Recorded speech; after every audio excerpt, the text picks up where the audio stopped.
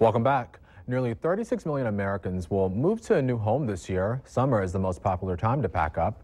And while it may seem easy to simply find a moving company online, experts say you need to do more. NBC's Tracy Potts explains what you should do to avoid getting ripped off and having your stuff held hostage. Jason Percale hired Best Offer Moving after getting a $250 quote online.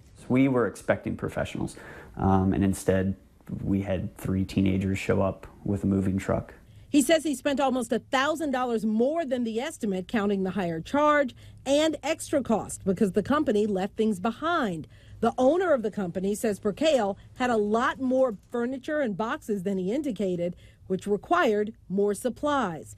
Other customers complained too. The Maryland Attorney General took Best Offer Moving to court. A decision's expected in September on whether the company violated state law by threatening to withhold a family's possessions until they paid the extra cash. Most people aren't willing to take the risk that they're going to get their possessions back. And so the moving companies have enormous leverage. The American Moving and Storage Association says California, Florida, New Jersey, and Texas have the most complaints and enforcement.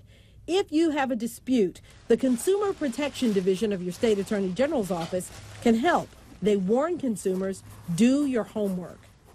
I think you have to do effectively background checks on these folks. You can search on the internet, you can ask them for references. And moving professionals say, I recommend having the movers come into your home, give you a written estimate. So you can focus on moving, not being taken for a ride.